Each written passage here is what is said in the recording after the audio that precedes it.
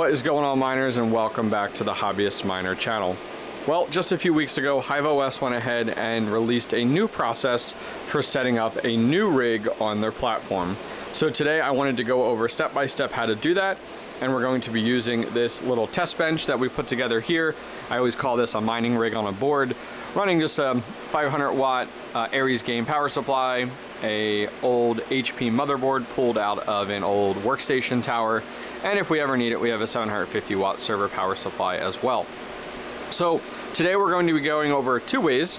The first way is going to be via a solid state drive. Today we're using the GPUrisers.com 64-bit solid state drive. If you guys are interested in this, I'll put a link down below as well as a discount code. And then just a cheapo 4 GB USB 3 drive. Look at that, falling apart there. So we will go ahead and go through this step by step as to how to do this on the computer, adding it to your farm, and then we'll go ahead and bring it over and plug it in and just show you guys exactly what to do. So the process is a little bit different. They've added a few different changes to it, and they've hidden the config file a little bit. It's a little bit harder to find, but it's still out there. So let's go ahead and jump over to the computer and go over exactly how to do this. The one thing that you guys may want to consider buying is a SATA to USB dock. That's exactly what this is here. This is made by the crew over in Unitek. It actually has the ability to duplicate drives if needed, but I don't really have a need for that. But the nice thing is it was cheap. It was the same price for one that could duplicate versus a single, but you will need something that will go ahead and allow you to interface your solid state drive, and this one just plugs right in and then goes directly plugged in with USB into your computer when you do need to go ahead and create that Hiveos image. I'll put a link down below to this one if you guys are looking for one, but any one will work out there at this point in time. Okay, so let's get started. So I think we're gonna go over how to flash the solid state drive first, and then we'll get into the USB drive. I always recommend a solid state drive over a USB drive, and that's only because of the documentation that I originally read when I first got into mining on Hiveos' site that recommends a solid state long-term, a USB drive short-term, just because of the constant read writes. I'll leave a link down below if you guys are interested in reading that documentation. I know a lot of you guys have been using USB drives for years now, and you've had no issues. You pick your poison, completely up to you. So our first step is to come over to hiveos.farm, click on install, come down to where it says GPU, and click where it says zip. This is going to go ahead and download the image that we are going to go ahead and flash onto our solid state drive. Now we do need to get the software that will do this process, so go ahead and select how to write image, and it's going to explain that for solid state drives you can use Etcher, and then for USB drives we will use Rufus. So for Etcher, go ahead and click Etcher, and it's going to bring you to this website, and go ahead and click download for Windows and install Etcher. It takes 30 seconds to install. Let that finish, let the image finish, and circle back to this video, and we'll get started on our next process. Okay, once you have installed Balena Etcher, as well as you've downloaded the Hiveos image, which will take a minute or two, you're now ready to go ahead and apply this. So I have gone ahead and plugged in my USB SATA dock. It's an adapter that I showed you guys previously into my computer and powered it on. So we're going to go ahead and load up Balena Etcher, and it goes ahead and has found this drive. You can go ahead and click change and adjust it if needed. It actually has hidden some of my other drives that I have in my rig just to be safe, as they're labeled system drives. We don't want to mess with that. We just want to mess with this solid state drive. As you can see, 64 gigabytes, great. Now we're going to go ahead and click flash from file. Once you select flash from file, navigate to where you downloaded the Hiveos image to and select it and hit open. Once that's completed, you'll see both of the first two steps populated. Go ahead and click flash. This is going to take a minute or two based off of your computer speed and a lot of other variables, but I'll circle back to you in just a minute when this is done. While we wait for that solid state drive image to fully flash, head over to your farm. The next step we want to do is go to the upper right hand corner and click the plus sign, and we want to do add worker. Once you're in here, this is really where you're going to notice the difference from the last setup and process versus this one. So we're going to go ahead and select add rig.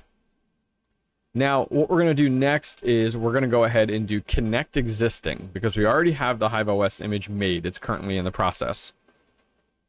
So it's going to generate a new rig for us, and it's going to give us the rig ID and password. Well, guess what? We don't need that because we're going to go back to the way that I love using, which is generating the config file. So in the top right-hand corner, click Settings, and this is where I want you to make two changes. First change is I want you to name your rig here. So we're going to name this rig here. Let's see, what do we want to name it? Blue Sky. I don't know. And then we're going to come down to password, and I want you to create a password here. So I'm just going to type in a password. Mining1234. Okay. Now we want to go ahead and make sure we click update worker. And then you also want to click update password. Once that green bar is gone at the top and we see the little config dots away at the top here, we will then go ahead and click, look at this, they kind of have it hidden up here in the top right hand corner, the rig.config. This is going to save us a step. So let's go ahead and click rig.config, and it's going to go ahead and download the rig.config file. Once that's finished, we're now ready to go back over to our solid state drive. Okay, so once that finishes, I recommend that you power off your adapter or unplug that adapter connected to your computer for the solid state drive. Wait about a minute or so, and then plug everything back into your computer, as we do need to do one more step before we go ahead and plug this into the rig. So go ahead and do that, and we'll check back in a moment. Okay, so our image has applied with Boolean Etcher. We're all done and good to go there. We're just going to go ahead and click the X in the upper right hand corner. Now our next step is we want to get that rig.config file onto the solid state drive. So let's go ahead and do that. Okay, so if we come into my computer, you should see Hive now listed in here as a partition. If you don't see it in here, what you want to do is you want to right click on this computer and go to Manage. That's then going to go ahead and load up Disk Manager. Go over to Disk Management, and if you scroll down, let me expand this here, make it real big, bam. What you're going to notice is you're going to see this says 59, 64 gigabytes, whatever's fine. That's what we're using. You're going to see this listed, but you're not going to see a drive letter next to Hive. So you're going to see a Hive one here. So you're just going to right click on it and go to Change Drive Letter. And you can go ahead and change this. So if you don't have one, hit Add and select a drive letter. For this testing, I'm just going to remove the W, and I'm going to come in. This is probably what you guys would see. Right click, change drive letter, add. We're going to call it the W drive. Sure, why not?